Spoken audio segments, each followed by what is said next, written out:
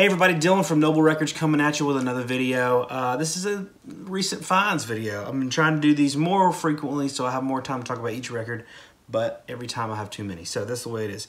Got some super Grails in this one, some super nice stuff, some stuff I've been wanting for years, some blues stuff, some Psych stuff, some Prog stuff, so stay tuned. First one I want to talk about is, so excited, this is the Randy Holden Population 2 Noble Records exclusive yellow vinyl pressing of this with autograph, all that stuff. Long story short, I met Randy about a year and a half ago, and long story. I'm going to do another video about it probably next week. But just, it was a long road to get this album done, but teamed up with Rad and Easy Records to get this done. Really sweet. Stay tuned for that video. That's going to be cool, but I've been waiting for that for a long time. So very exciting to finally get that. Next one.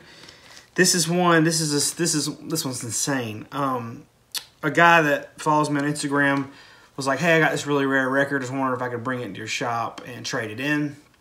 So he drove from like Georgia and bought a bunch of stuff, but traded this in. I was super stoked to have it. This is the Scorpio Brothers. Ico, I guess that's how you pronounce it, but it's on Thimble Records. This is a scorcher of an album. This is so mind-blowing. It's never been repressed. It's really crazy. I'll let you hear just a clip of it. Check it out.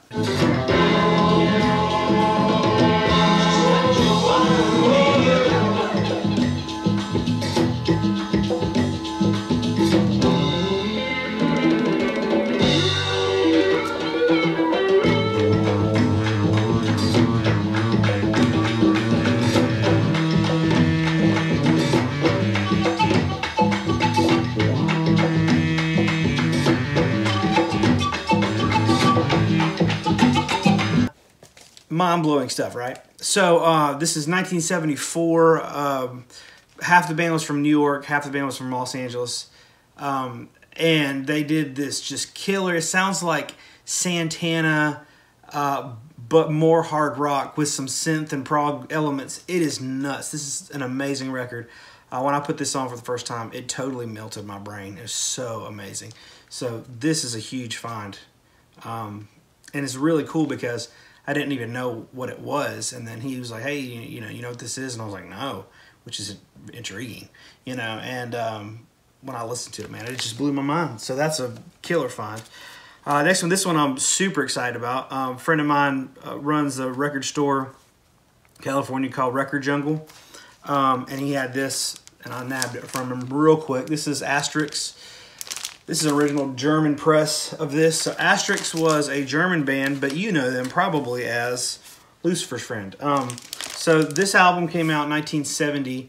This is seminal early hard rock, krautrock. Great stuff. But before that, they went through a bunch of different name changes and stuff like that, and member turnover and all that stuff. But they got the final lineup that was the special sauce, and they did this album. So this is actually the same exact band as Lucifer's Friend, but they didn't change the name yet. So this is Asterix. This is really hard to find. Original German press. Super scarce. This is a grail. Excited to have that one. But this is, you know, like I said, early hard rock with some prog elements in there, but very good hard rock. If you like that type of thing, the early 70s hard rock, this is really incredible record. And then also, you know, Lucifer's Friend is too. I've had this for a while, but that's a great record. Oh man, let's get in. I don't know if it's okay with you. Well, we're gonna get into some blues Grails here in a minute because I've got some blues Grails. But I'll go ahead and show you some other stuff. So this is a band called Farmyard. This is like a psychedelic band on Polydor. This is not what the cover is supposed to look like. The cover is basically this plastic bag with a handle, and a lot of them did not survive. Very fragile cover, and so a lot of them just come and play white sleeves, and this was the inner sleeve that was in it. So the record's not in perfect shape, but these go for quite a lot of money. A friend of mine knows I'm a big fan of Psych. He traded it to me for some stuff, but Farmyard, that's a really cool record if you can find that, probably on YouTube to listen to. This is another just killer record. Jim Sullivan. This is a really interesting story. So Jim Sullivan was this singer-songwriter, early 1970s, and just he was phenomenal. You know, didn't make it. You know, as a lot of them didn't. You know, and he had a lot of ties in like Hollywood, and there's a lot of actors that he knew and stuff like that. He was playing at clubs. He was really doing well, gigging around locally, but he couldn't catch fire on a national level to get a record done. So he did his first record called UFO, which I think Vinyl Me Please did a reissue of it. So a lot of people know about it now. And I know Light in the Attic did a reissue of it. But then after he did that record, that didn't get much traction. It was a private press deal, and then this label, Country City Records, picked it up and did a reissue of it. So this is actually the same album as UFO, but the track listings are a little bit different. But see, there's the label. But anyways, so shortly after this, maybe a couple years later, he did a record, just a self-titled, called Jim Sullivan. It didn't really do much. So he decided he was going to try his luck in Nashville. So he drove out to Nashville. He left his family, his wife and kid at home. He said, listen, y'all, I'm running to Nashville, and once I catch fire there and I start making it there, then you guys can come join me. It's early, got to have my coffee. So anyways, on the way to Nashville, he stops in New Mexico. And he stops at for some reason, no one knows why. He stopped at these people's ranch. The people that own the ranch don't even know why he stopped there.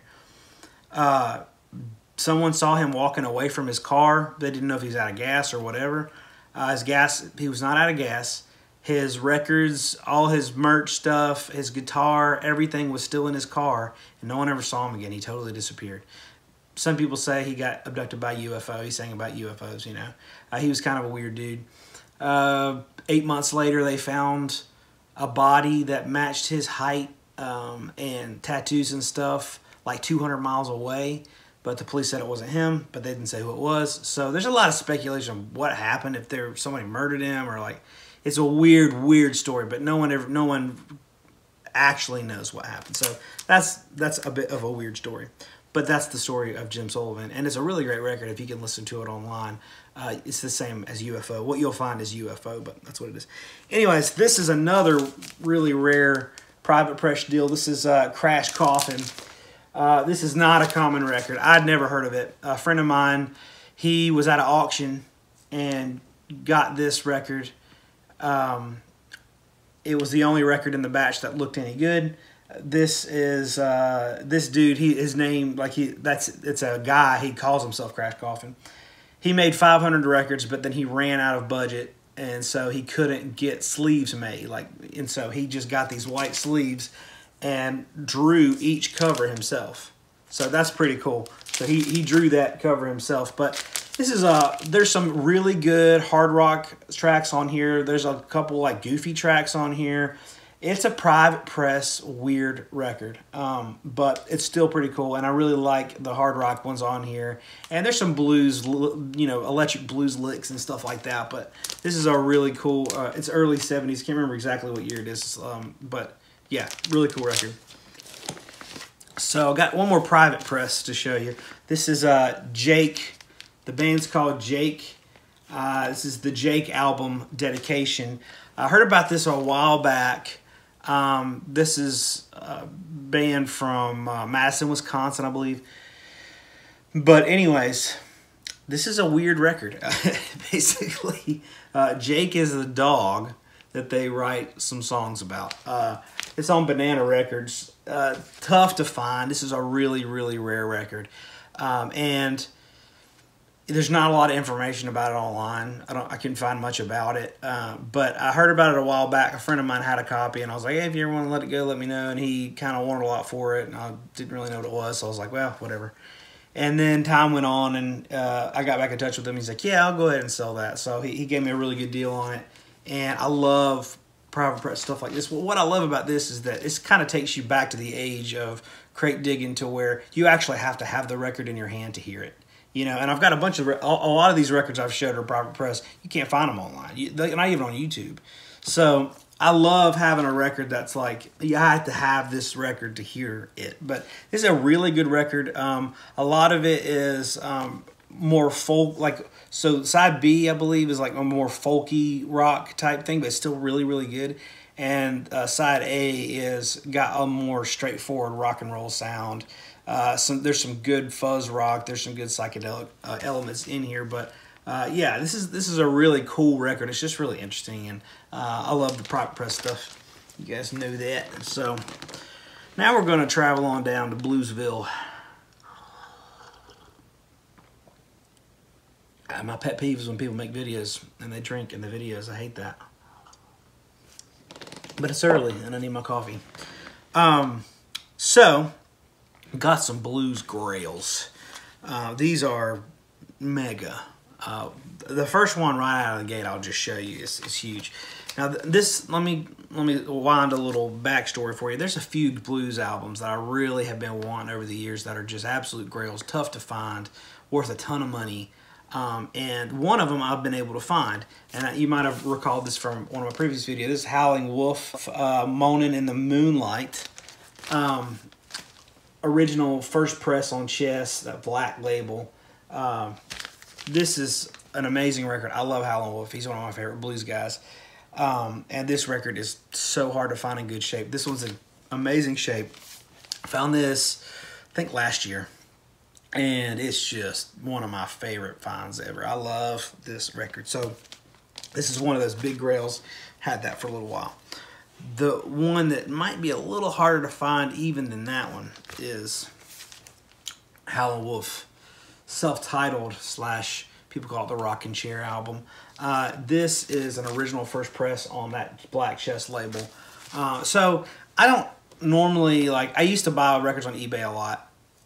And now that I have a shop, I don't ever do it anymore. I really don't get on there looking for anything in particular. But occasionally, usually if I'm bored, which doesn't happen much, but usually if I'm just kind of hanging out with not much to do, I'll check eBay. I got some saved filters on there. And I just clicked on how, but there was one, I don't even know, I have a filter for Bluesville records. So like, I'm trying to collect the whole catalog of Prestige Bluesville stuff, and I'm kind of close. But I have a filter for that, so I check that every once in a while because not a lot pops up with those. But somebody had a Bluesville, and I looked at, and I ended up putting that in my cart. I was like, I need that, and it was a great price. And then I looked, I was like, oh, look at the other items they have for sale, and they had this, and the price on it was just mind-blowingly low. It was insane, and I was like, I'm definitely gonna grab that.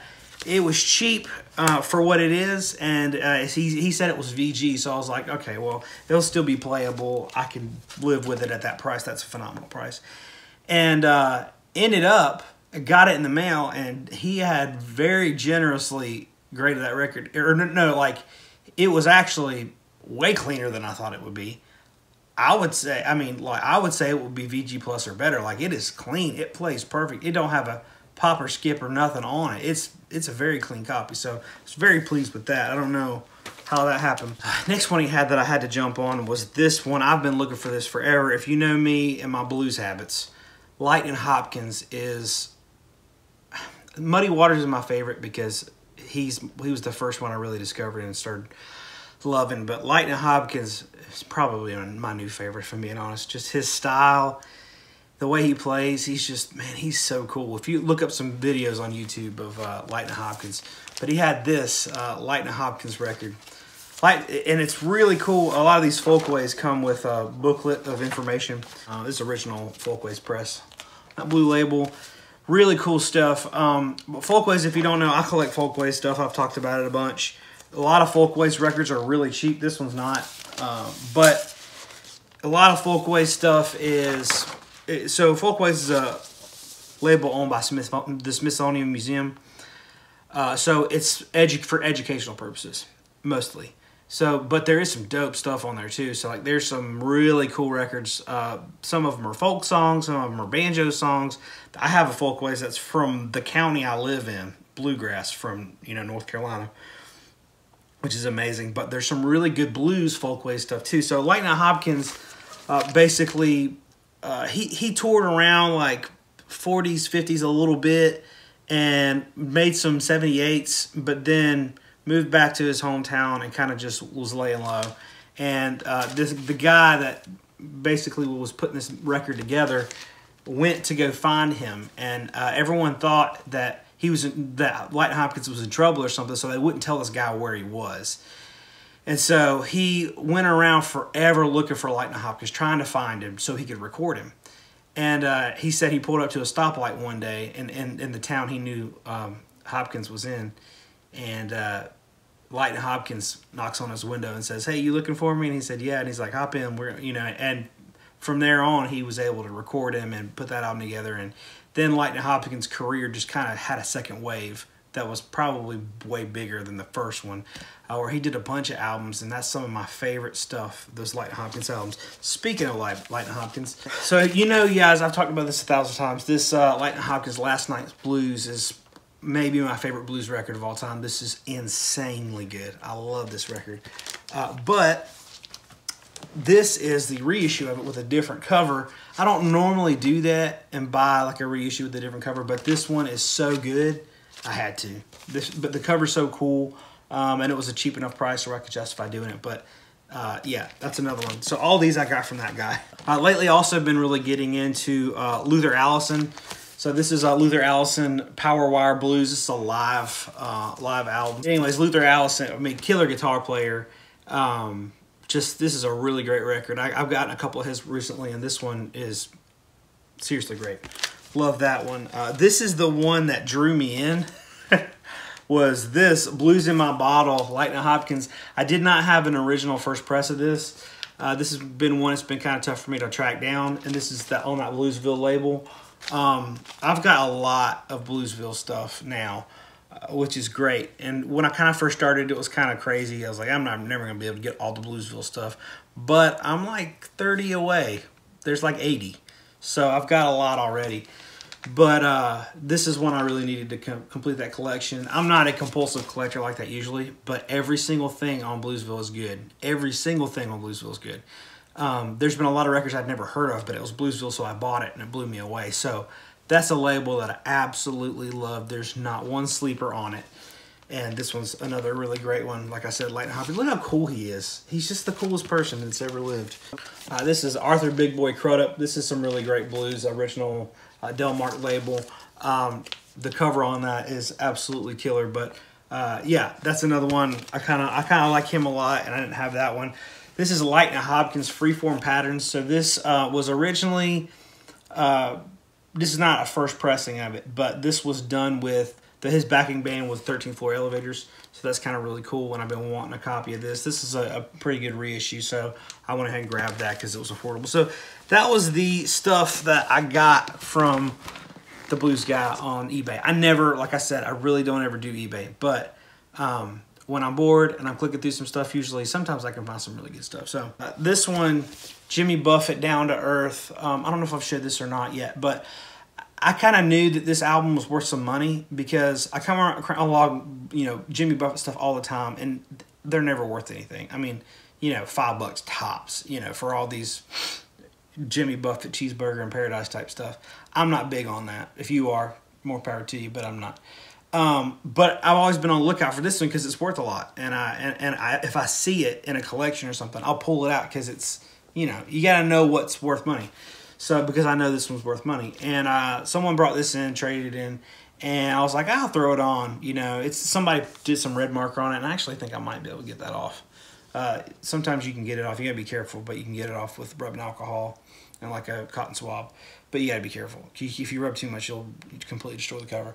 But anyways, that looks like it might be able to come off. But this, it's worth a little bit of money, but I put it on, and man, this is not a Cheeseburger in Paradise, Jimmy Buffett. This is really, really good singer-songwriter type stuff. And I was blown away by how good it was. It really is good. I really wish he had stayed on this track.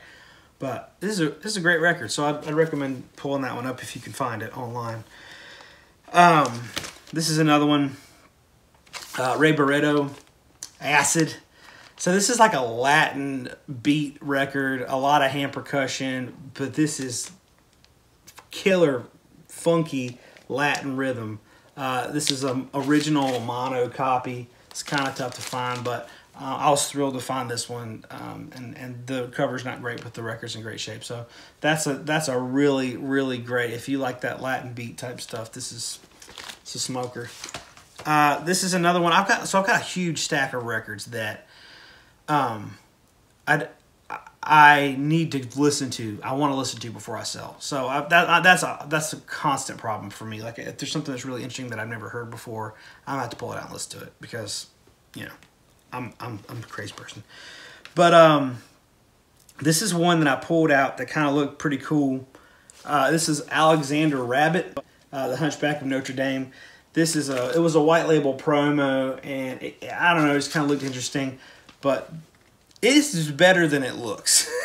It doesn't look great, you know, with all the cartoon rabbits and stuff. But this is a really cool record. This is a great Psych record. Some really good, just, you know, typical psychedelic elements, organ, fuzz guitar, all that stuff. But this is really good. There's a lot of songs on it. Some of the songs are really short, but this is this one I was very surprised how good it was. So I ended up keeping that one.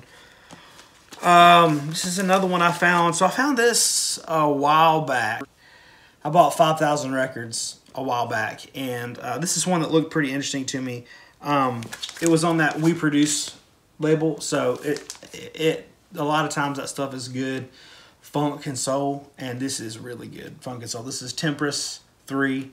Most notable track on here is Come and Get Your Love, you know, from Guardians of the Galaxy, if you're young. But yeah, this is a really good funky soulful record. Love it. This is songs of Leonard Cohen. This is a first press, really clean first press. I find reissue this all the time, but don't find first pressings that much, so I'll hold on to that one. This is Miles Davis, Sorcerer, on this. I swear this is like 500 gram vinyl. But yeah, that's cool, and I didn't have it, so kept it. I love that era of Miles Davis. Reuben Wilson on Broadway. Reuben Wilson stuff is jazz, but it's a lot of times like a more funky fusion type jazz. And I haven't heard this one yet, but I'm stoked to get into it. This is 3 The Hard Way, the Impressions soundtrack. I love these soundtracks like this. Great stuff. And so saw that one. It's super clean. Picked it up. Gene Dushan. Make way for Gene Dushan. This is you know, a female soul singer. Really good stuff. Was glad to pick that up. It's clean. Doug Carn's Fear of the New Land. So, man, these Doug Carn records on this black jazz label, pretty much anything on that label is going to be great. But this Doug Carn record is phenomenal, man. And I also got this one, Revelation. But yeah, this is an amazing record. I absolutely love this. So it's I get some people call it spiritual jazz, but it's not jazz really. I mean, there's a lot of jazz elements, but it's not jazz like Miles Davis jazz. You know, there's vocals involved. And it's a little bit more on the free jazz side, but there's also, it almost tells a story. It's so good, but it's great. So that's something you kind of have to hear it. I can't describe it very well, but yeah, Doug Carn with Gene Carn, really good stuff. That's also on black jazz, but and both of these are quadraphonic. I think they came that way. The original pressings are quadraphonic, but got both of those. They're both in shrink, like super clean. Got an upgrade of Black Man's Burden, which is Eric Burden from the Animals. This is Eric Burden in War, but this was kind of tough to find. But the other copy I had was okay, but it wasn't great. So this one's like mint. And I got this. Y'all know I don't have enough Zeppelin in my life. But this is the Houses of the Holy 200 gram classic records pressings. I'm trying to get all the classic records pressings of Led Zeppelin. They're really difficult for me to find. And I actually have 1, 2, and House of the Holy. Those are the only classic records I have. So if you have any and you want to trade, hit me up because I need them. I really need those. This is Analog Productions, Idle Moments, Grant Green, my friend Garrison. I talk about him sometimes. He brought it in the shop and traded it in, but it's still sealed. But I love Grant Green stuff, and I actually had a first pressing of this, and someone came in the shop and saw it behind the counter, and they made me an offer I could not refuse. So I've been meaning to treat myself to a reissue. These sound phenomenal. Anything Analog Productions is insane. A few more big ones. So these are Music Matters pressings. These are very high quality audiophile pressings. They go for some good money too. Soul Station, Hank Mobley. This is up there with one of my favorite jazz records. I don't talk about it because I don't have it. I haven't been able to find a good pressing of it, and I guess it hasn't really been a priority to me. But this is a really, really, really good pressing of it. I'll be happy with this because first pressings of this go for insane money. I think like over $1,000. But this is a great record, Soul Station, Hank Mobley. If you're wanting to get started on jazz, this is a really great one to venture into. This is another really great one to venture into. Lee Morgan, The Sidewinder. This is another Music Matters pressing. Really good, high-quality audiophile stuff. And then this one, Search for a New Land, Lee Morgan. This one, I found a first pressing of this in New York City, and a friend of mine really needed it, and I was like, well, I'll sell it. So I sold it, and I've been waiting for another good pressing. This is Music Matters pressing. Really good copy. But thanks for watching. If you enjoyed it, hit the subscribe button right there in the middle. If you're not already following us on Instagram, we're always posting new stuff that we find and cool things about records on Instagram. So make sure to follow us on Instagram at Noble Records. Thank you guys so much for watching this video, and we will see you next time.